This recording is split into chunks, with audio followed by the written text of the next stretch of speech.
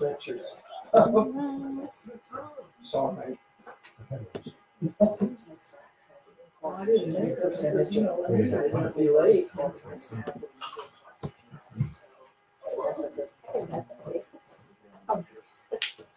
And then you just let me know if you want me to change it. Oh, okay. Or you can lean over, but it's easier to tell. No, me I'll about just- it. Yeah, Fire. Okay. deal.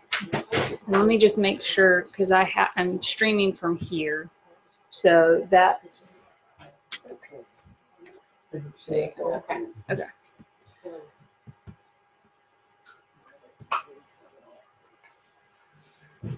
Okay. Thank you guys again. I cannot believe it's been a year since I gave this talk. But of course, there's more and updated information on it. And I feel that it's just a talk that will be one that we have to repeat every single year, because every single one of us are touched by cancer, whether it's in our pets or in our humans. We all are dealing with it or have dealt with it. And most of the people who go on the great cancer quest of knowledge, like I did a few years ago, do so because they personally were affected by cancer. My nephew was diagnosed with metastatic testicular cancer at the age of 21, and he's doing very, very well.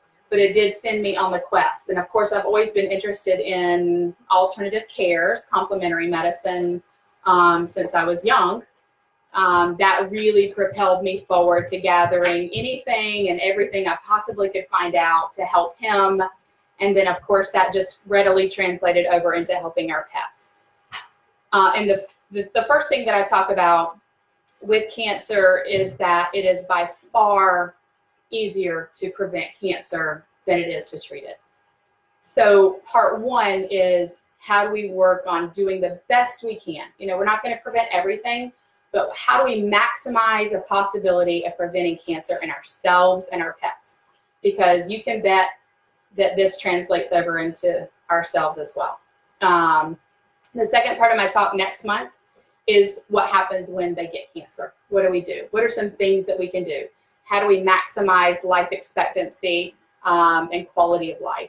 So that's part two next month. So we're going to start with the rise of chronic disease. So we talk about cancer as pretty much, and even in homeopathy thousands of years ago, in Chinese medicine, Ooh, sorry.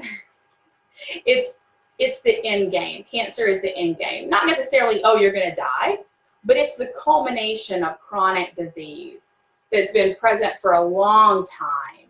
And so we may just acutely find out we have cancer, but we've chronically been ill. And so in Chinese medicine, it's called stasis, blood stasis. And so it doesn't just happen overnight. This is something that happens from imbalances that have been lifelong or years. And it culminates in this end game of cancer. That's why cancer is so very difficult to treat. So we see its rise not only with cancer, but we see autoimmune disease on the rise. We see chronic disease on the rise. And now if we include that, then we know that everybody is in contact with people that have chronic disease.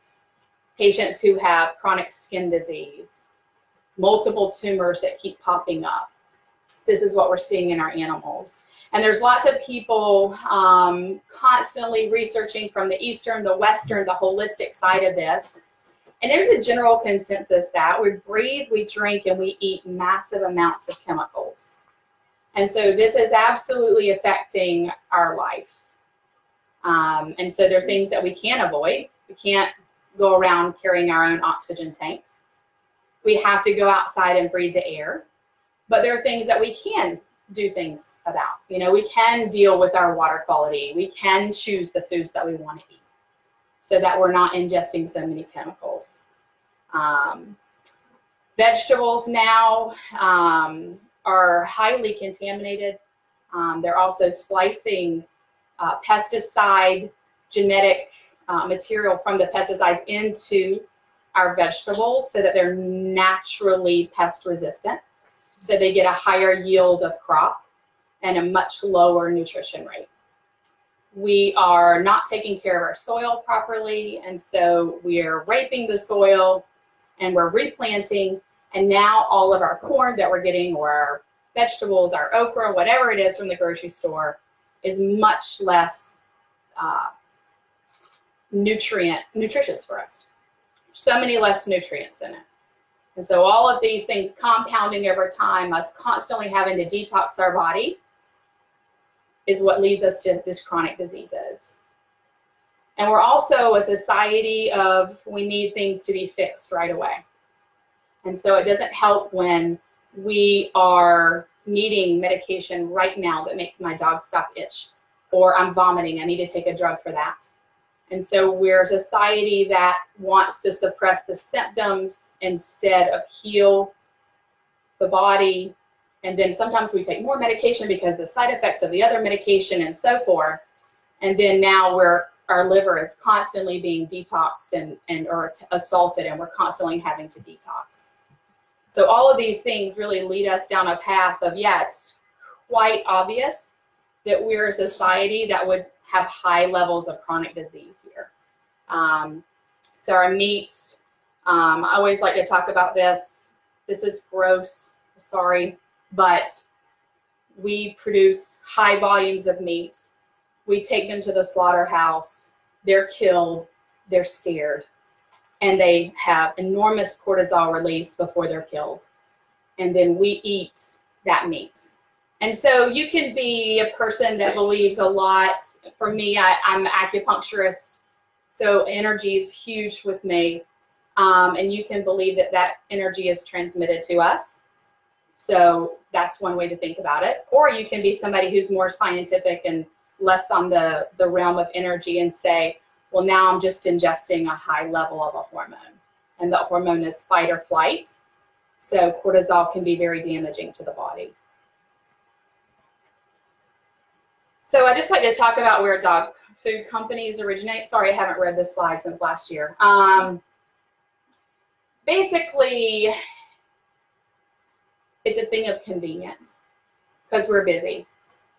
Prior to the origination of dog food, it was whatever you guys ate, we throw it out back and let our animals eat it. And we were eating much healthier too. And so our dogs and our cats were eating pretty nice leftover meals.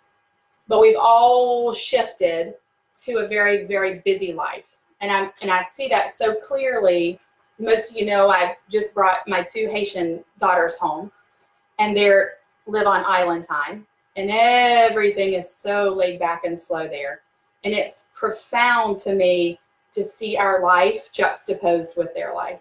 And now trying to incorporate their life into our life and how we're on the move. Got to get to soccer practice, got to get to basketball practice. Let's go through the drive-through. Let's grab some food. Let's throw the food down for the dog.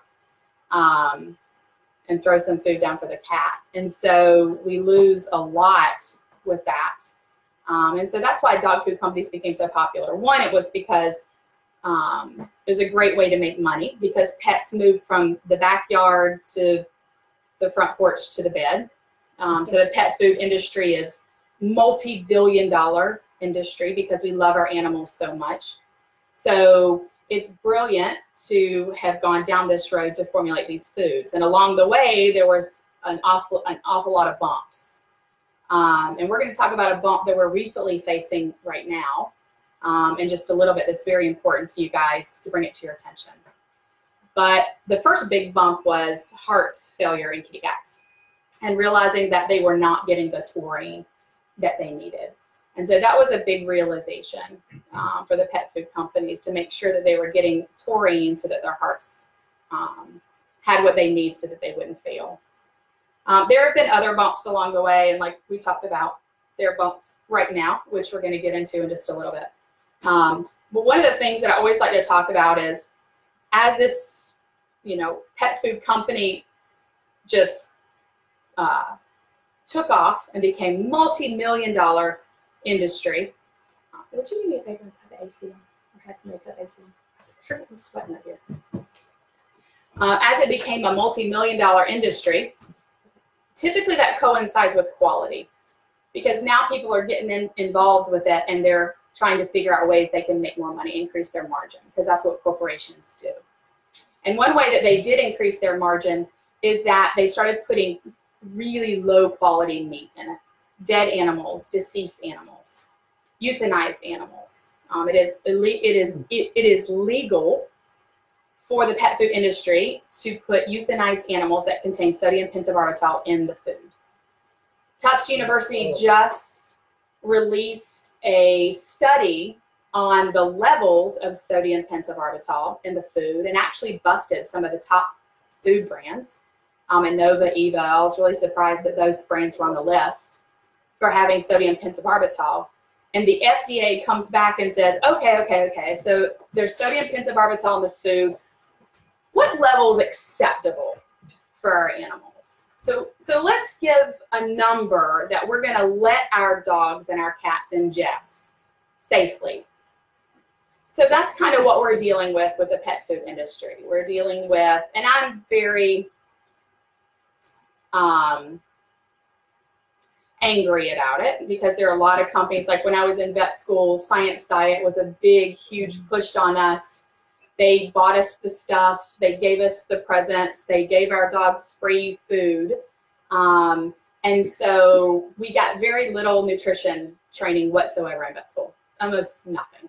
I got into an argument with my professor over whole foods versus processed foods. So we get little training, Science Diet crammed down our throats, and they make it even more convenient for us, because now KD equals kidney diet, ST equals stone diet, GD diet equals gastrointestinal diet. So they really dumb it down for us, and that's a shame. Yes? I have something to add to that. Yes.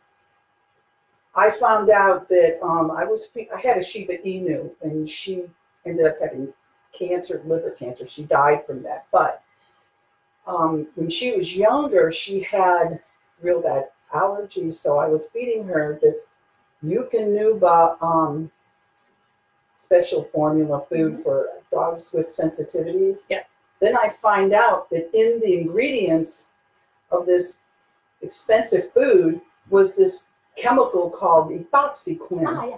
They don't tell you about that, but they use it as a preservative, and that is really toxic to your animal. Yep, And absolutely. it's I was in denial, because I thought, I'm paying all this money for this food. How can Absolutely. it be in there? Exactly. And then I happened to read the ingredients, and there it was. And it's in people food too. And that brings us to a great point, that is, don't just trust me, because even though I'm a watchdog for the animal foods, I can't be everywhere at once. So be your own watchdog and read the labels. And if there's anything you don't know what it is, just Google it. There are a couple of vitamins that have kind of a scary name, and you're like, oh, that might be scary, but it turns out they're usually B vitamins. But any preservatives in the food, anything like this, is just something else that these animals have to detox. So they're detoxing ethoxyquin, they're detoxing sodium pentobarbital from their body. So it's no wonder that they're having these chronic diseases. The other thing too is just the processed food as opposed to the whole food. So I mean, all of us, whether we do it or not, we all know instinctively that going home every night and eating a TV dinner isn't the way to go. It's not the best thing we should do for our body. And we certainly don't want to eat the exact same TV dinner every night. And so that's what we're asking our animals to do, is to eat this processed food every single day. And so when I started to branch out and learn about nutrition, and I started to feed my animals all the things, and they would run to their food bowl and wag their tail, or my cats would meow and be so happy, it was like a whole new world for me, because I was so excited, because I didn't drink the water or the Kool-Aid, but I was a vet student and I was poor. So originally, I will say, my animals did eat. They did. So, but it was great comparison for me to see my animals change from Science Diet, a food so poor quality like Science Diet, to something so rich and healthy, and just watch them blossom and do amazing. So, The next thing is water quality. Unfortunately, we live in a very non-progressive state. States like California, country like England, they use ozone to cleanse their water. And ozone is very powerful. We're going to talk about that again. Hopefully I won't forget. And it kills everything. Viruses, bacteria, microorganisms, anything in the water it kills. And it leaves no residue for us. But here in Volusia County and the surrounding counties, we use very high levels of fluoride and chlorine. You can smell it when it comes out of your faucet, the chlorine when it comes out of your faucet.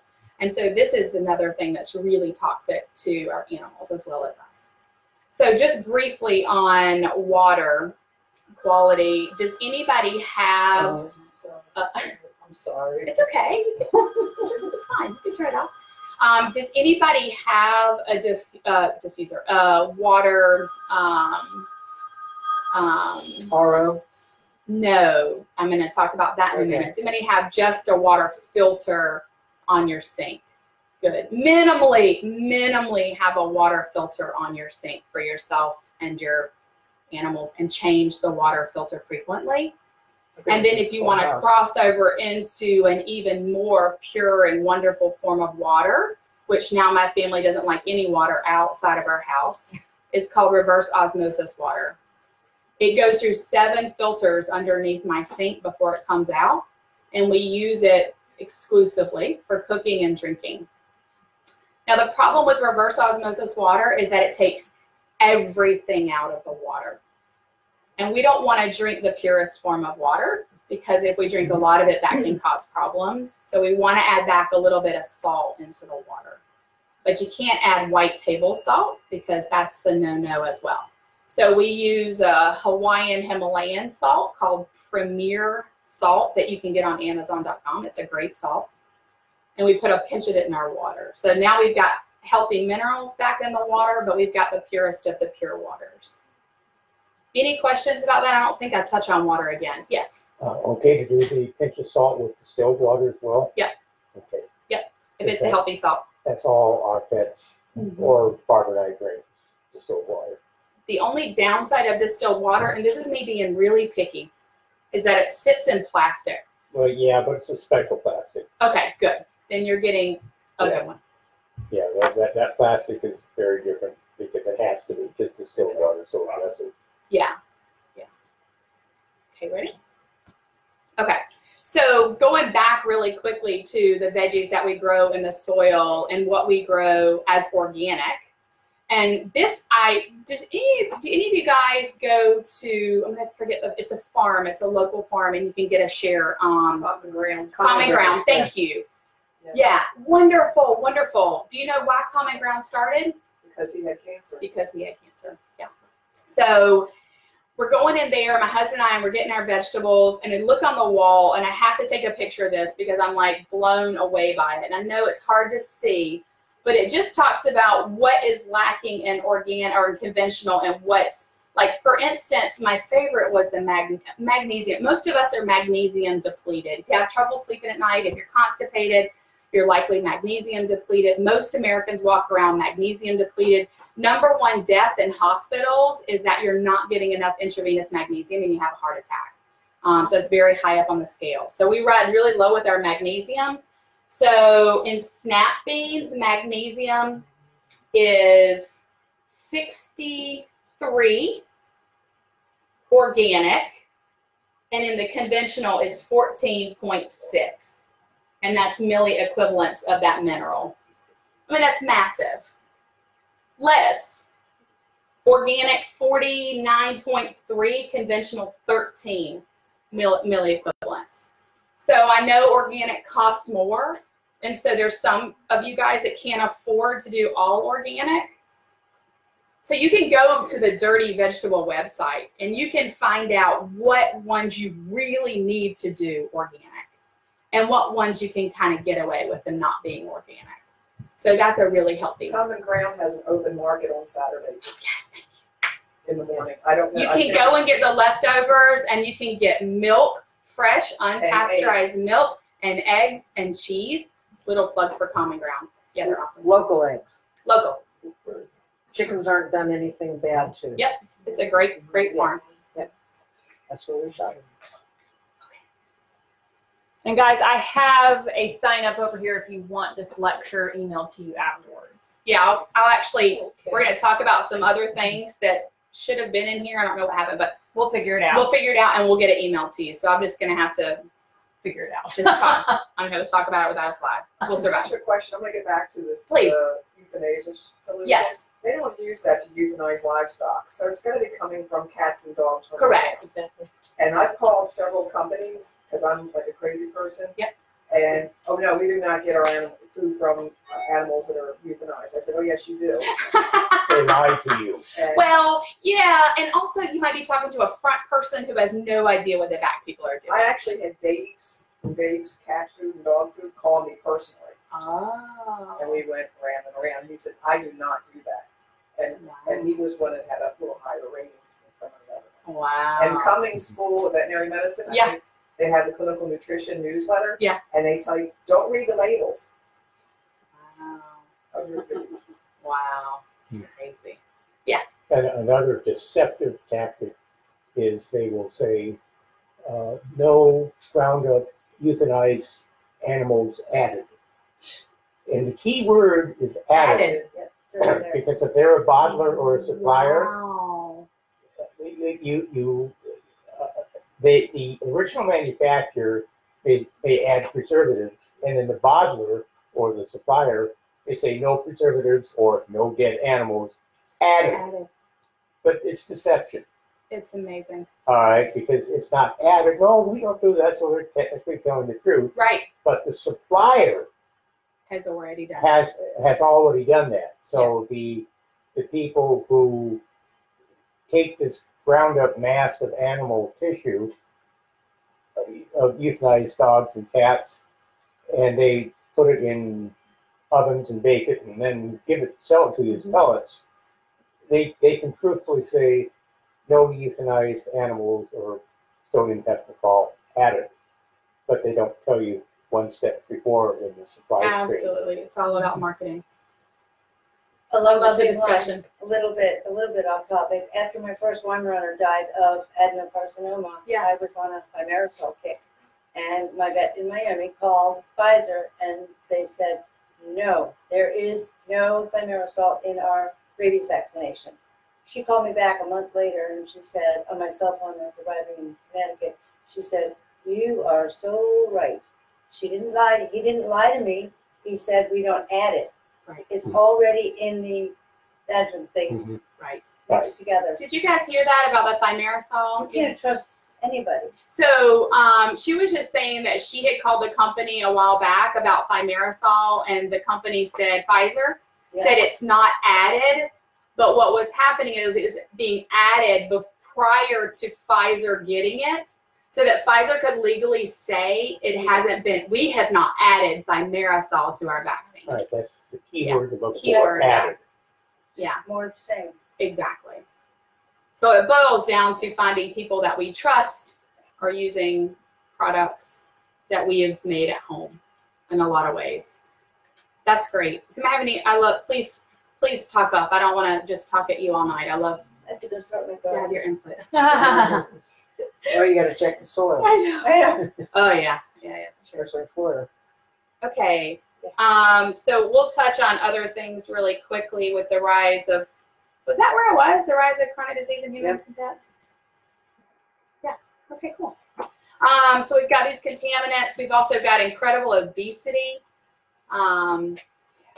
We are also eating this crappy food and drinking this crappy water, and our gut is constantly assaulted. We take a medication for any ailment that we have, and our gut is quite assaulted. And I went to a lecture, now it's been a few years ago, and I'm completely astounded by a research project done that one dose of antibiotic, not a full course, one dose of antibiotic affects the cat's gastrointestinal tract for greater than 200 days if you don't do anything about it. So now we have these chronic allergy or chronic sick patients, and we're giving them drug therapy to try to make them better. Their gut gets worse and worse and worse, and now we start having collagen problems in the gut. We get what's called leaky gut, and leaky gut then will allow proteins to slip easily through the intestinal lining membrane, and what's right behind the intestines are our immune system. And so our immune system is under this chronic antigenic stimulation. It's under attack because of the foods that we're eating. We also see a huge rise in emotional problems in our kids. We see enormous amount of depression. We see ADHD. This is a whole nother lecture. But we have to consider that these kids are eating crappy food. And we also know that our microbiome in our gut is closely tied, linked, and communicates with the microbiome in our brain. And so our microbiome is messed up. A huge part of our immune system comes from our gut. And so now we have emotional issues because our gut is affected, and we also have an immune system that's damaged because it should be coming from a healthy gut. So it's just very depressing. Sorry, this is a depressing lecture. No, wait, it gets better at the end. So we kind of just spiral into this living with this chronic level of unhealthiness. And that's the same for our animals. All of us, all beings on Earth, except the rabbit that only eats organic grass, that lives on an organic farm, right? But most beings are assaulted by the chemicals. All beings are assaulted by the chemicals in the world. Okay. Next. Oh, and go back. Okay, one more thing to touch on really quickly. More depressing news. What is stored in fat cells? Estrogen. Oh, toxins. Yes, toxins and estrogen. So now we have also, we're spaying and neutering our animals very young. And so we have these huge hormonal imbalances. And so that's a cascade that, separate to everything else, causes an enormous amount of problems with our pets, too. A lot of assaults on these guys. And we're expecting them to live longer and live healthier. And so we certainly have to help them be able to do that. Okay, so you can see what a healthy GI tract looks like. I have a dog walking in the door, or a cat walking in the door, a bird walking in the door, and I know that their GI tract is healthy because their fur coat is beautiful, their paw pads glisten, their ears are clean. There's so many cats that the only thing I've done to change, because cats don't usually get ear infections. They're not an ear infection species. But they'll get waxy, nasty debris when they're on a poor quality diet. And all I do is change them to a healthy food, and their ears are so crystal clean and beautiful. And the owners don't have to clean them out anymore. So ears are clean, eyes are bright, there's no leakage from the eyes, the paws are beautiful, the fur is there, there's not excessive shedding, it's shiny, it's bright. So these are all signs that the gastrointestinal tract is likely very healthy, or it's early in disease if the GI tract has disease. So we might see a puppy come in and the puppy's already trying to get sick and not doing well and still looks beautiful. That just means that the gut hasn't been assaulted so much that it's showing it in the skin. Because the skin's the window, right, to what's going on in the body. Did I get everything? Yeah, no gas, good. Oh, another really important thing about the dogs and cats diet is that we're kind of programmed to feed them one food all the time. And so this is going to be where I talk again about what's going on with the new research and the dog food, is that variety is key. And it's key because we want to make sure they're getting everything they need. And we were taught a long time ago, find a food that works and keep them on that food all the time. Well, nobody wants to eat that. I mean, do you want to eat the same food every single? No, nobody wants to eat that. But also we're setting up our little dogs to get pancreatitis and gastritis because they're not used to getting different things. So variety is very important. we're also banking on the pet food company making exactly what you need, and you need, and you need. And that's impossible. Like, there's no way that one food can meet all of our pets' needs. It's impossible.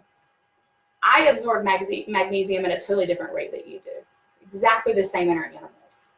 So we need to make sure that we're supplementing for them so that they are at maximum and optimal potential to live their longest and healthiest life. Let food be thy medicine. There's actually in Chinese medicine a whole,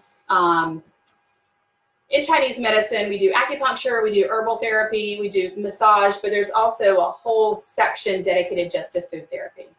And so we'll treat a lot of conditions just with food alone. So food is important, food is medicine, and so when you come to Florida Wild with a sick pet, all you guys are here, so you're probably already doing great, but when you come to Florida Wild with a sick pet, that's the first thing that we're going to talk to you about. Because I cannot give all the things that I need to give if you can't commit to me and do the food at home. So we have to work together as a team to get your animal feeling its best. Yeah, so variety is super, super critical. So what is the best? So now are we talking about the good stuff? Now it's not so depressing, I think. So what can we do about all this? What can we do about the assault on our pet's GI tract, about needing the variety? Well, whole food is best, 100%. And we're going to get to hear just a few words from Charlie, who opened up Rick's Dog Deli, and we partnered 10 plus years ago, probably? Not quite, not quite. Oh, 7 years ago, 6 6 or 7 years, feels like longer. Because he too saw what whole food did to his dog, Rick, right? And he wanted other animals to be able to experience that wonderful, healthy life. So with big dogs, it can be a little cost prohibitive. So it'd be very expensive. So what we just want is some of the whole food to be supplemented into the diet. And I really like to work in a Chinese medicine. We don't have to. I mean, you can do some meat and some veggies and see how it goes. But I really like to incorporate Chinese medicine into it. So if your dog is running very hot, then let's add some turkey. Let's add some cooling turkey. Let's do some celery, some watermelon. Let's cool your dog down. If your dog is very cold, not very frequent that we see that in Florida, but we still do see end-stage dogs that get very cold, or cats that get very cold. Cats typically can be a little bit more cold when they get older, or kidney disease. Then let's add some lamb or venison. Let's add beef heart. Let's add things to warm them up. And that's a wonderful way to balance them. And so we can work with you, but the key is going to be variety. So if you're in the habit of eating your own food, make just a little bit extra for your animal and feed them whole food as well. Yeah, but they want meat, right? Who? The animals.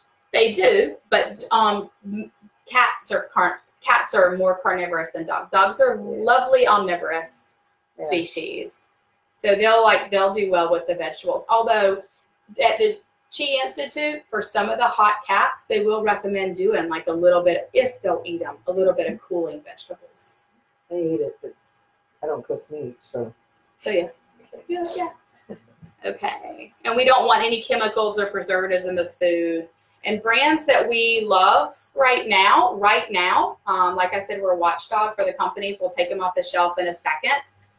Rick's Dog Deli, Stella and Chewy's, Dr. Harvey's, From, Primal, and Instinct. So those are some good brands that we approve. What about Raruva, which you've recommended to us before? It's okay, yeah. Just okay? Because I thought it was high. It's a canned food. Yep. So canned food for cats is better than dry food, but whole food is better than canned food. Right. So Waruva ranks high on the canned food list, but it's not a whole food. It still goes through processing, and it goes through processing in Thailand. Have you heard of a company called TrueDog.com? Somebody gave me their website. And they're also on Amazon. Yeah, okay, and I think that I looked it up a long time ago, but I don't remember what I found. Well, basically, they have organ meats and blood, and, liver, and Is it to be delivered to you as the It's meat, freeze-dried. or is it No. made as a diet? It's little chunks. It's freeze-dried. Okay. It's very light. You could almost blow it because the little Okay. chunks, about a half-inch chunks, are very light. And I mix it 1/3 that with 1/3 keto kibbles and 1/3 keto salmon. Awesome. And And he's talking about, this is Dr. Zimmerman, who happened to be a friend of one of the people that I follow because he's brilliant. His name is Frank Schallenberger. He's a pioneer in ozone. and Dr. Forsyth too. Yeah, and Dr. Forsyth. And so Dr. Zimmerman and I love to have conversations about what he does, and I learned from him as well. So whole food, basically walk out of here knowing that whole food is best, and you're not a bad person if you can't do 100% whole food at all. If you can do some, that's awesome. It will improve your pet's quality of life more than anything I can do at Florida Wild, okay? I mean, it's the single most important thing that you can do for these guys. And variety, variety, variety. And so recently, the boutique brand of dog foods like From have been under attack from, and potentially rightly so, from the research. Who originally, Dr. Hathaway, who originally published that study? I have no idea. Yeah, I don't either. Yeah, it was very sad. It was not any reputable anybody. Okay, so we're seeing some question I know marks. the FDA is working on, like, there are FDA studies now that go more in depth with it. Right. So this is unfolding right now, but it's very important to mention. So from the moment I opened Florida Wild, I've been preaching whole food, but I've also been preaching change it, variety, variety, variety. And this is why. They're saying that some animals, they think, that are fed a boutique food like From, that's grain-free, they're thinking potentially lentils are the cause of it, but there's still a lot of question marks, are binding necessary nutrients that the heart needs and causing early heart failure in our dogs. Golden retrievers have been popping up as one of the breeds of concern. So you have nothing to be concerned about if you're changing your proteins and your variety, then they're getting all the nutrients that they need. So we're kind of watching, and you can look for an email from us. We're going to put out an email just letting you guys know what we know, but just kind of be aware of that. Yes. I don't know if you know Pet Sewer. Yes. I forget Susan, I think her first name is. She's like a watchdog for pet food. One of the things that I've been reading about, and I've noticed it on some cans, is canola oil being added to food. Yeah. And that's kind of been questionable. Do you have any reaction to So that? canola oil is not good for you. It's not good for your pet. Yeah. Or any vegetable oil. Yeah, or any vegetable oil. So the lovely thing about Dr. Harvey's, I really like, and Dr. Zimmerman and I talk a lot about this, is that you can make Dr. Harvey's into a keto diet. And so sometimes, not always, not one diet is good for any single animal, but you may have an animal that would benefit from a keto diet with a cancer patient. And so we can manipulate Dr. Harvey's to be that type of diet. Because of course cancer lives off sugars. So we want to eliminate our sugars as much as possible. What about carrageenan? I think I'm saying it right. I buy milk, but you know what? It's in Ben and Jerry's ice cream. Yeah, and it's everywhere. It's Yeah. sad. Yeah, it's everywhere. Would you repeat what she said, the name? The carrageenan. Is it carrageenan? Or is it carrageenan? Carrageenan? I've heard it said both Carrageenan. ways. Yeah, carrageenan. Okay. Yeah. Okay. Yeah, awesome. Okay, so we're rounding out this lecture tonight with what are we going to do. We're already going to feed our animals whole food. We're going to help to heal the gut. The gut is where it's at. It's where the party is. We've got to get it taken care of before we do anything else. So we do that with food therapy. We do that with probiotics. Ideally, you're changing your probiotics up every 6 months so that they're not seeing the same type of bacteria entering their gut. We're changing it up. The gut is comprised of thousands of bacteria that work together like a symphony to produce this amazing immune system and degradation and utilization of food. And so when it's at maximum capacity, all your microbiome is working together, then you're going to be super healthy. And we can do that quickly at Florida Wild too, because you may have a pet that's very sick and we want to replace the microbiome. We're actually going to insert healthy poop into your dog's colon, and then hopefully that bacteria is going to take up residence. When we use probiotics, although they're wonderful, we're giving 6 to 10 species at a time. When we do a microbiome transfer, we're putting hundreds of bacteria back into the colon, so we can do it quickly. We love slippery elm. If you've had a dog with GI issues or cat, we've recommended slippery elm. It's a bark. We use organic from the organic tree, and it's wonderful, and it takes the place of famotidine, Pepsid AC, omeprazoles. These have been linked to esophageal cancer in humans, FYI, if you take them long term. And also, they decrease the ability for our bodies to digest and utilize protein. And if you're a cat and dog, that's really important. So we have a lot of clients that come from specialty practices, and they've been sentenced to a long-term antacid like that, and we know that their body is not going to be able to utilize the protein. So we try to convert them over to something else. We want to minimize all of our medications. As you guys know, we minimize the vaccines here. We are not a no vaccine clinic. We are simply a smart vaccine clinic. We give the vaccines when they need it as puppies, and we check their titer level. Once their titer level is fine, they are fine for life. They don't need to have a titer again. However, we're not ready to say that yet because of the studies.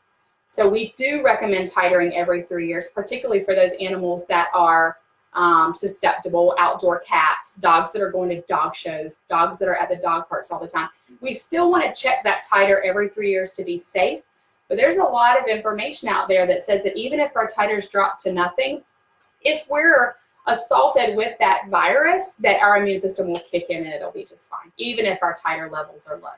And so to backtrack really quickly, titer levels are the amount of antibodies that we have in our bloodstream. So we measure it as a level to see if our animal is protected from the disease. Rabies, distemper, and parvo currently are the 3 that we are able to titer. And those are our 3 deadly ones, so those are very important for us. We're also doing something new at Florida Wild, which warrants just a comment, which is previous to being able to titer in-house, we vaccinate for distemper a puppy, and we send you on your way and tell you it's okay to go to the dog park. But it may not be. So 4 weeks after our last distemper, we're having you come back in to check the titer level and make sure that we actually did our job and the dog did its job and it responded and the immune system is working so that we know that it's fully vaccinated and fine to go to the dog park and play. Lastly, we use a metabolic analysis, which I'll talk about more, and we balance the diet with yin and yang. So we talked about that, the heat, the cooling. We want to live our life balanced. I'm not a big fan of fad diets. I'm not a big fan of crazes. Everybody puts their animal on, just an example, of curcumin, and then few of them will come in and tell me, my dog's got diarrhea. Well, it's because curcumin is a very hot herb. And where it's wonderful for cancer and wonderful for inflammation, it's not right for everybody. If you've got a hot constitution and you're giving yourself curcumin, you're going to be hot, like my mom did. My mom got GERD from the curcumin that she was taking, or you can have diarrhea. So not everything is right for everybody. Metabolic analysis we do in-house. This is, for me, a culmination of a lot of years of research on trying to figure out what the optimal levels are and what it means when the animals aren't in their optimal levels. So we run extensive blood work, and then we plug it into this formula, and we find out if they're functioning optimally. And if they're not, what does it mean? For example, it may mean that they need CoQ10. It may mean that they're running in a toxic level. It may mean that they need more magnesium, lecithin to their diet. So this is a way to find out, particularly for those of you who home cook, that the animals are balanced and that they are functioning optimally, okay? All right, food is our foundation of health. We want organic when possible. Whole meat, whole food is best. Probiotics are great. Metabolic analyses are important, and we use Chinese medicine. So the two slides that aren't in here that I'm going to touch on really quickly, two further ways to prevent cancer, because ultimately that's what this conversation about is how do we try and do the best we can to prevent cancer, is two more things. One is acupuncture and one is ozone therapy. And so we routinely use it when patients have cancer. But what a lovely thing to do before to try to prevent. And so what does acupuncture do? Acupuncture balances the body. So if we're living in balance according to Chinese medicine, then we're functioning optimally. So acupuncture can do quite a bit. It can balance the body temperature. We can get deficiencies that it can help bolster. We can get excesses that it can help suppress. Ozone therapy, I'm just gonna, I hate to do this, I'm gonna read some things. I had this printed out for you guys as a list. And it's a lovely list for what ozone does, because when I start to memorize this list of what ozone does, it's just too much. So ozone is O3, right? So at Florida Wild, we take O2, medical grade oxygen, run it through a little machine, it electrifies it, the O2 split up and reconfigure as O3s. It comes out of the machine as O3. We take it in a very special syringe. And in that syringe, we've got ozone. That ozone lasts for about 15 minutes before it degrades. Very unstable, doesn't want to stay in the environment. So what can it do? So I love this list on Dr. Schallenberger's website. So the first thing that it can do, lovely for humans, is that it's anti-aging. The second thing that it does is it increases oxygenation of your cells. So when ozone is given, and we give it rectally, we give it in saline, in fluid therapy, we also give it intravenously, the O2, the O3 goes right in a millisecond breaks down into O2 and O1. The O1 is a free radical. Now we all hear that free radicals are bad, but this free radical is actually good because this free radical stimulates a cascade of the immune system. So it wakes up the immune system. Cancer occurs because your immune system is sleeping. Your immune system doesn't see it. So cancer is forming in your immune system, whether it's walled off, whether cancer is very smart, the immune system just doesn't know it's there. And so what ozone can do is ozone can wake your immune system up to try to fight it.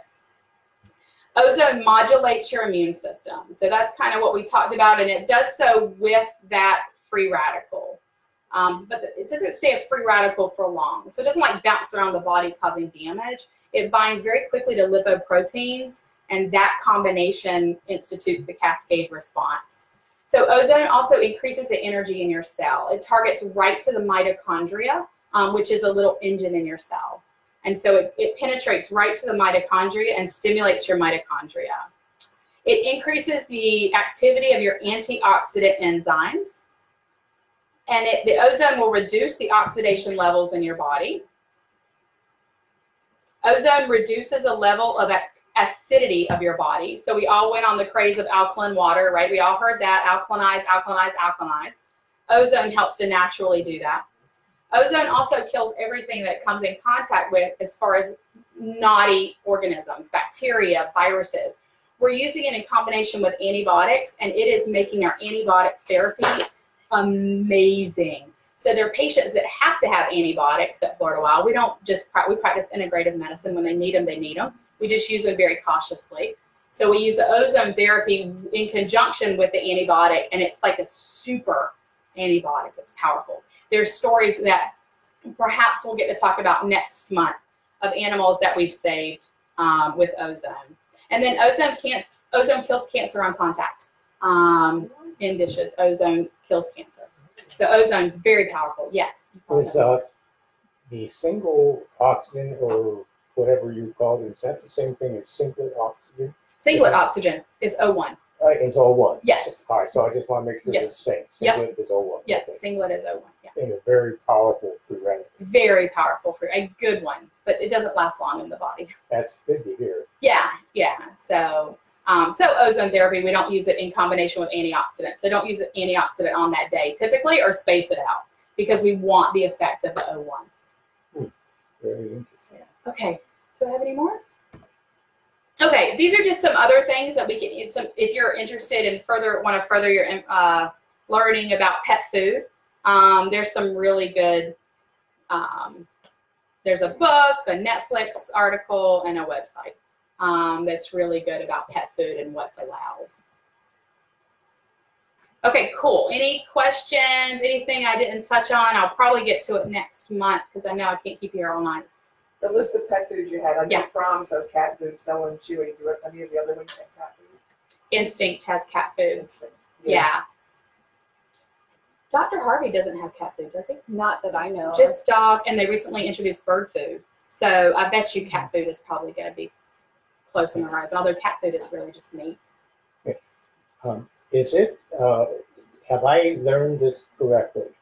If you want to determine the amount of carbohydrate in a pet's food, you take 100 and you subtract out the percentages of protein, fat, moisture, and egg.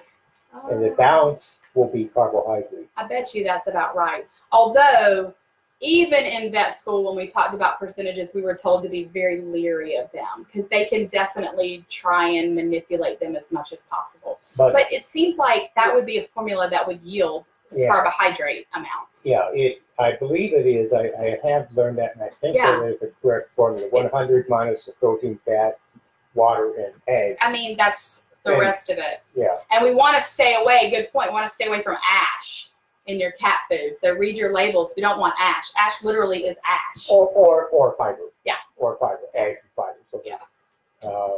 And then I don't think you mentioned about the slide that said the rise of chronic disease in humans and animals, corresponding with the development of two things. Sugar and everything, especially high fructose corn syrup, and any type of vegetable oil. Great point. So vegetable oil and sugar, a huge rise in chronic disease and overgrowth of yeast in our bodies. Shout out to Dr. Hathaway. Hey. And that, again, it's assaulting the GI tract, and the GI tract is suffering, and then we're suffering from it. And leading to insulin resistance. Great, and the immune system. Great point. Yes? I cook a lot of her food in grapeseed oil. Is that bad? Yeah, grapeseed oil is actually safe for cats and dogs. I prefer coconut oil if you can, but it needs to be organic and unrefined and all that good stuff. Yeah, cooking it, yeah.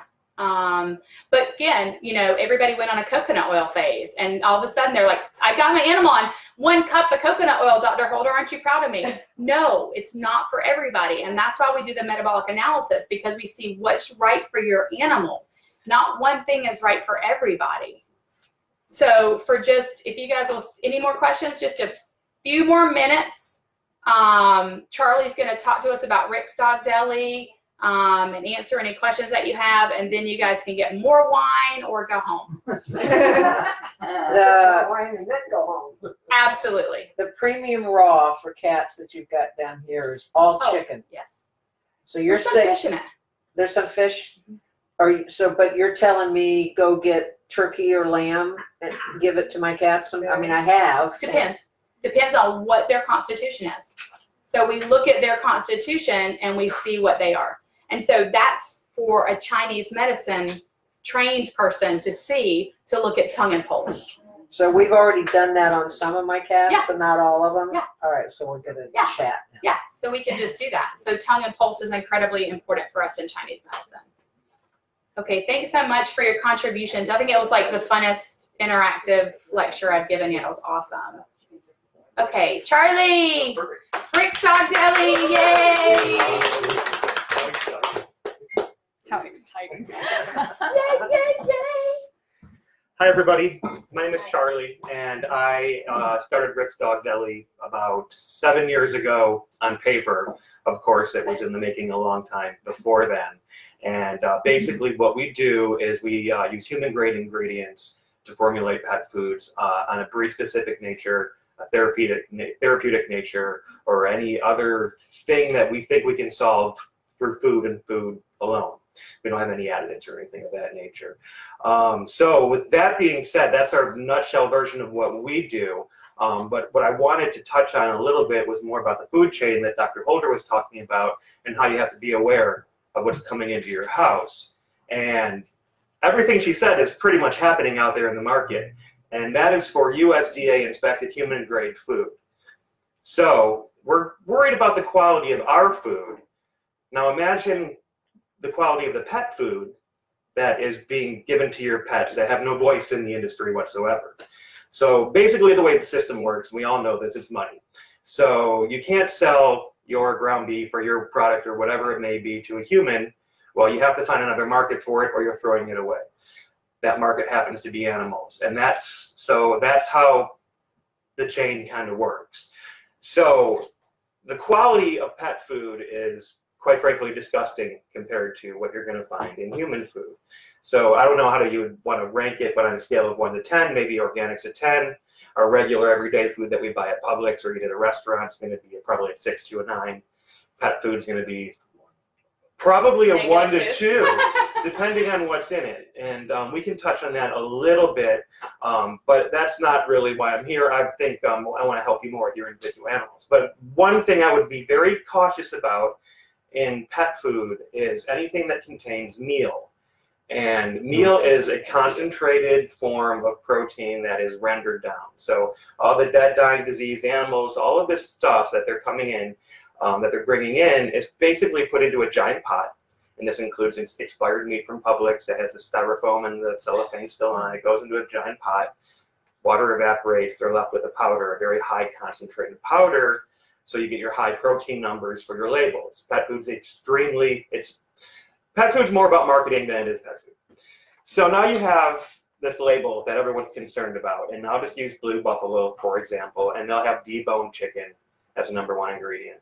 Well, a pound of deboned chicken weighs a lot more than a little handful of this high concentrated protein. So they're going to put deboned chicken on that list first, even though it's not the main source of protein. And then the rendered down concentrate is really what your animal is ingesting for a source of protein. So once again, someone mentioned that there's that plausible deniability where you can't say, oh, I don't know, I bought this from the manufacturer and someone put this ingredient in there and I did not know about it as a distributor. And that's something that is almost uncontrollable out there, and you do have to trust your sources, which is where we come in. Can you just touch real quick on byproducts, because I didn't do that either. Oh yeah. Just real quick, what byproducts are. Byproducts are anything that they can't sell to a human. So if you have a chicken, you can sell the breast meat, you can sell the bones for stock, you can sell the organ meat, but you can't sell the feathers, you can't sell the beaks, you can't probably sell the brains, anything of that nature. You can sell the feet, like the chicken feet. Yeah. So anything of that nature, there's still a valued source of protein in there from a numbers perspective. So they can take all those feathers and beaks and what have you and throw them in a pot. Once again, it's rendered down, and everything that is vaporized is gone, and you're left with this highly concentrated byproduct that they can put in their formulations to make their numbers look higher or to meet certain mineral requirements. And another thing that we can touch on briefly is with the mineral requirements. And I'll just use a very brief example because AFCO is a standard out there, and it's a self-governing body that I, quite frankly, don't have that much respect for. But, well, hey, they're the 800-pound gorilla in the room, so let them do what they got to do. But let's just remember this. Everyone out there on these websites will say, oh, your food needs to be AFCO certified. Well, Old Roy's AFCO certified. And who's in this room is going to feed their dog Old Roy? There's not one person. So for that, AFCO loses a lot, if not 100% of their credibility with me. Amen. Yeah. So our food now, for example, we can stamp AFCO on there if we wanted to. We meet the requirements, which are very, very easy to make. But we just haven't really ventured down that path yet because, as the owner of my business, I don't know if I want to.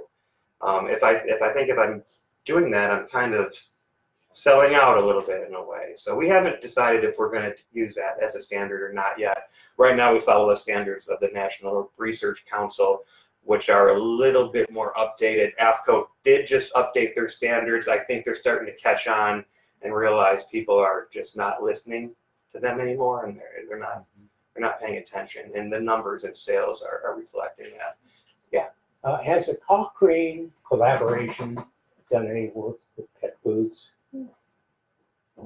The Cochrane collaboration is that independent group of scientists who does meta-analysis on randomized controlled trials and publishes the results. I have no idea about that. Yeah. Okay. Yeah. You can just go kind of Google or YouTube Cochrane. Sure. CHRANE Yeah. Institute or collaboration. Yeah. Collaboration. I mean, there's a billion different groups out there that are doing a billion different studies, funded by who, and I don't know. Things that we tend to pay attention to. There's one Candid. There's out of New York City, which is affiliated with Mercola, who I kind of really like. Yes, he's very good. There's Keto Pet Sanctuary in Austin. They're I'm good. dying to get there. I got to get there, go see him. So we take all of those things into consideration, but that's almost a little bit out of our league, where we are, we are providing a service, and yes, our foods have been, of course, researched 100% and everything, but we're not a research group. We're going to say, oh, well, papaya is good for pancreatitis, so let's put papaya in our GI formulation. That's more of our approach of things. Although, yes, all of our food does get sent off to a lab for analysis, but the food that we use every day for our pets is the same food that you guys use. So if we suspect that there's a problem like pancreatitis, we're going to put turmeric in there. We're going to put, some coconut in there to get some fats in there, but they're medium chain fats, so it's a little bit different.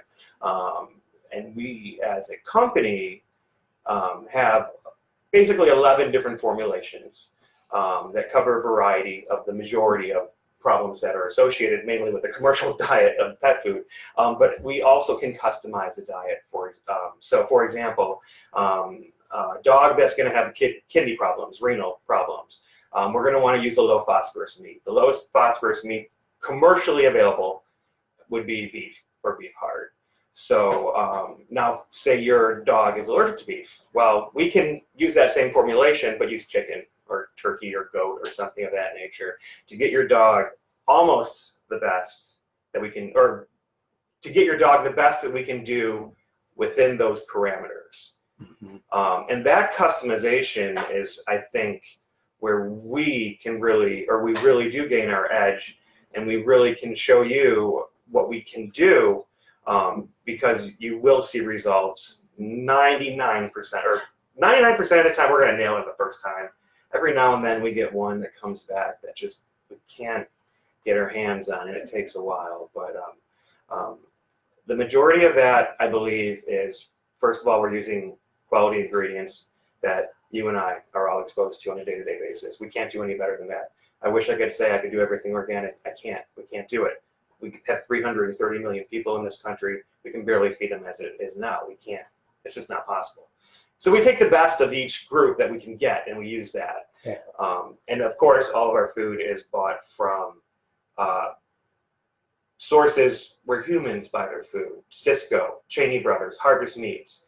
So if there ever was something in that food chain that's bad, there's a liability issue. So these companies are going to jump on it, and they're going to recall, like they do if there's a beef recall. They recall 500,000 pounds of beef because one tiny container had salmonella in it. Well, but there's human lives at stake, so there's a liability issue. Unfortunately, with pets are property, so it's only a property issue. So that concern of action is not necessarily there for the pet food companies, and we actually have seen that very recently with Science Diet. who was not proactive in the recall at all, and probably cost a lot of lives. Yeah, yeah. And it's not just science. And I hate just to pick on science diet. It's everybody across the board. Yeah. I mean, basically all your pet food comes out of 2 or 3 plants in the United States, and they just, you know, I could send my formulation to one plant, and then Hills would send their formulation to the same plant. It all comes out of the same factory. So that's how we. Do you only make dog food? I'm sorry? Do you just make dog food? Yeah, yeah. For now, why? Not cat food. Because we're busy enough with the dog. Well, but we try. And We try to do cat food. Cats are just. Well, cats are very tough, and they're strict carnivores. So, in theory, there's not much to make. You know, we can make a thing of chicken for you. I have a kidney cat. He's Okay. I think he's 3rd stage renal. He's supposed to be eating science diet. My vet and I go round and around over this.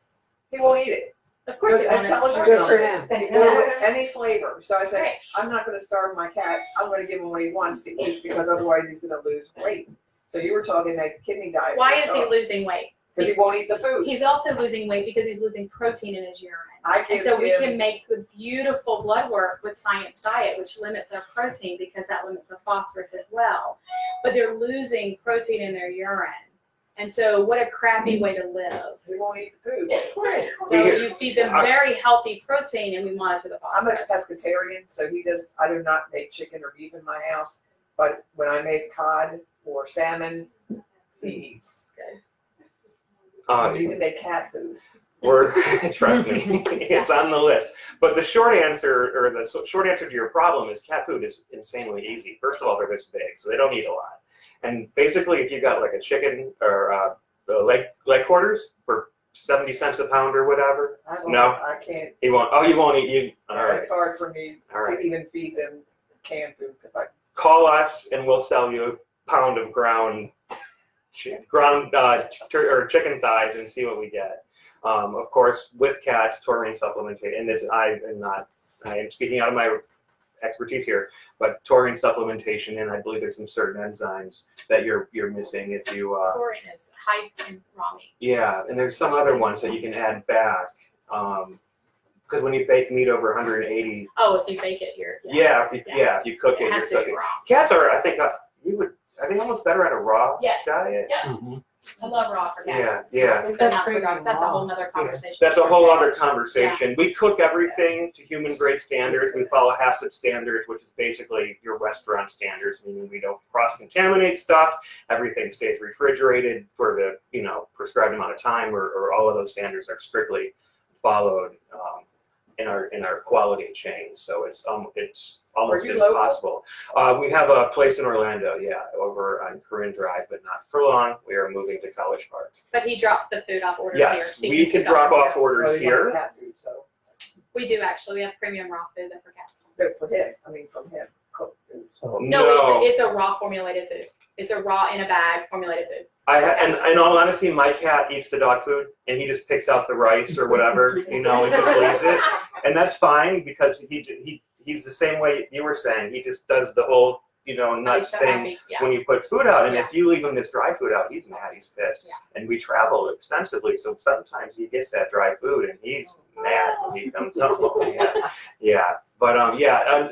We believe in cooking everything, and we've run studies on the meats and everything, and the bioavailability of cooking and non-cooking, and the risks of non-cooking far outweigh cooked. I mean, we're talking, we lost like 1% of the nutritional value between cooked and uncooked. Yeah. So to us, it's not even a concern. But salmonella and all of these things that come in your commercially processed meat, and even your organic meats, there's a huge risk there, especially for your animals and your compromised. It's less of a risk for animals. Animals can usually tolerate it well, but what happens is it's left on the counters, and then that can be a real problem for the human. So whenever we talk about raw, if it's not dehydrated, we do have a conversation about how to clean and take care of your kitchen.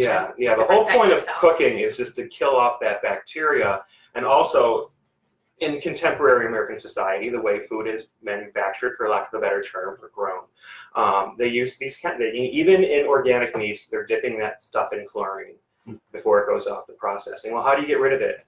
There's only one way to get it out, and that's to bake it off, and it evaporates and goes away. So that arsenic is another one that is commonly used in chicken. And yeah, we can bake that. I think arsenic evaporates at 200 and some odd degrees or something. I mean, so in theory, it should go away. But that's another reason that we advocate cooking everything. And it's just a safer, easier way to do things. If we lived here and we're having this conversation 200 years ago by candlelight, I would probably recommend a raw diet for your animal. But things have changed in the last few years. And that is our job as a company, is to navigate those things for you. We look out for recalls on human-grade food. We are on the lookout for where to buy vegetables from. And if we can score them from California or Mexico or places where our buyers say, hey, these are the good places to get stuff from, then that's our way of getting the best stuff we can possibly get in contemporary American society. If we were on a farm, it'd be a different story, but if we're not, we live in a regular city, 9 to 5 jobs, we're busy, we can't grow or be expected to grow or even cook our own dog food at this point. Everyone's just too busy. So our job is to help you guys and the doctors figure out a food solution that's going to solve your dog's issues, if your dog has an issue. Hopefully there's no issue and everyone's just happy. And like my dog, he comes and sees you once a year and you say he's fine, come back and see me next year. Yeah, and he actually gets all of the leftovers every day. So talk about an unbalanced variety diet. Is wonderful. Yeah, yeah. Which, may I just segue into one last thing? I had a real aha moment when I was at the Chi Institute learning about diet, and I preached to home cook for your food animal. That was before Rick's Dog Deli for years, and there was always a little bit of a devil on my shoulder worrying about balancing the diet and everybody yelling at me, balance, balance, balance. And I was just recently at a lecture, and she said, hey, not even the pediatrician asked if I balanced my kid's diet. That's right. And the reason that they don't is because they assume that you're feeding a variety to your kids. So going back to harp on variety, variety, variety, if you feed variety, you're balancing their diet just fine. Absolutely. And then we help you further that with the metabolic analysis. And not to keep ripping on pet food, but once again, look at the quality of the ingredients that they're putting in that food. So they're basically taking a food and extruding out everything that's alive in that food. And then they go to China and they buy the cheap vitamin D, or not vitamin D, vitamin Bs and whatever else they have to put in there, in the minerals, to meet the AAFCO standards. But that doesn't mean your dog's uptaking them. I mean, if they're junky minerals and they're not chelated properly and they're not going, they're going right out of your system. So you're just paying for nothing. So once again, these standards that they have need to be taken very loosely. So one thing that we do watch strictly, though, is calcium. If you are going to home cook for your dog, make sure you're giving a bone or calcium supplement. And if you guys need any help with that, feel free to call us, or I'm sure you, because over time, we're not talking if you cook one meal, don't worry. You cook for a year, maybe even a little longer before you're going to notice any calcium issues. Yeah, so that's just one thing to be conscious of, but everything else in home cooking kind of takes care of itself. A good rule of thumb is just use vegetables of different colors. Obviously, if you have a question, it's a vegetable. The rainbow. Yeah, and there's obvious ones. You don't want to give a dog an onion or chocolate. Avocado is a great food for dogs. Just don't give them the seed or the bark from the tree, but the flesh of the plant itself is great. Except for the ones that are recalled now. Yeah. Oh, yeah. Yeah. There's so many recalls out. I think someone mentioned Dave's. They had Dave's on the phone. I talked to Dave. They even had a recall, didn't they, just recently? I think so. Salmonella, I think it was. Yeah, and yeah. I mean, there's just no way. The only way you can get that out of your food is if you irradiate it. And once again, I don't think we're solving any problems by irradiating food to kill salmonella. So just use your oven. That's what it's there for. Reports on my email alerts, and it's scary what is being recalled on a daily basis. Left and right. Yeah. It's scary. Yeah. Food for us, food for pets, medicines. Yeah. It's really yeah. frightening. See, we have that little bit of a safety net where since everything that is in that door comes in that door is human grade, someone else that is a human is out there eating it, and if they get sick, that person is going to sue whoever for $10 trillion. So there's a little bit of more urgency than it is. And I am just absolutely kind of disgusted by the way Science Diet handled things with this last one. I mean, they really kind of just try to blow it off. And that's just, I mean, being what they should have done, in my opinion, is they should have stood up, manned up, and said, "We're the premier brand. You know, we're you guys are paying us $1 trillion for this dog food, and we made it. We screwed up." And instead, they did the opposite. Didn't even pick up the phone when customers were calling them, and that's just So unacceptable. why do so many vets push science diet? Because that's what we're taught in vet school. It's easy.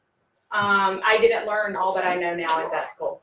Science diet comes and wines and dines us, and they give us KD for kidney diet, and it's easy. And it's one less thing to learn. And roll Caden's the same way too. It's all the same. I had one today. I had a customer come in, and that customer referred a friend to us, and the friend went to the vet, and the vet said that the dog had crystals in the urine, and that it was caused by our food. And they put the dog on, took the dog off of our food, Yay! and put the dog on our RD kibble. So not only are they putting him on the crap food, but now they just took all the moisture out there. Right. And why would they make that decision? I can't answer that, but my thought would be because the Science Diet company, And said, we're not knocking on vets. Yeah. This is a lot of learning I did. I mean, I'm not knocking on them. That's just what they know. That's what yeah, they're I mean, taught. trust me, they're a good company. I met the creator of the Science Diet brand. I met you're the guy. sweeter than me. I met the guy that built it out. He's a smart guy. There's probably not another man on the planet that knows more about pet food than this guy. Yeah. And we were interested in talking with him, and thank God we didn't go any further. But what I learned is he knows a lot about pet food, but it's more about the marketing of pet food for this and that and the other thing than it is behind. When they approached us, there was not even actually really conversations about our ingredients, the quality. And it's all about being able to produce it in mass quantities and market it and make a profit. Make So it there's things where they cut the corners where they can get away with it. It's Absolutely. not the same. Like, Yeah. there's science behind their diets, but it doesn't mean that they use all the best things. Yeah. Amen. Yes, absolutely. They have done some decent things for the animal world. Let's give them some credit for that. But yeah, at the end of the day, when the accountants come in and start running things, quality can and get hit with that. But and I like that. I've said, or we are doing 4 pound. If you haven't noticed, competition comes Just Food Company started in California right around we did, but they are now moving into Petco's, and they're going to have kiosks or the kitchens in some Petco's, and I'm interested to see how this is going to work, because I see them being able to give the consumer a much better product, but I don't see any knowledge behind that product. So if you as a consumer walking in there, I think you're going to overlook their food. And at the same time, they're about 20 or 30% more expensive than us. Yeah. So we welcome it. I think it's a change, and if we recommend serving a client for geographical reasons, we would recommend that they go see someone similar to us for sure than a pet food. We try to. There's one pet food that I like, and it's Halo, and that's because they don't use meal. Yeah. Otherwise, I'm scared to death of everything else out there. But yeah, long story short, we are a full-service dog deli too. So if you have any questions, feel free to give us a call. We'll try to answer them. If we cannot answer them, we'll try to figure out who to talk to get the answer. If you have any special situations that you want to just tell us through the web, we can try to help out your situation here.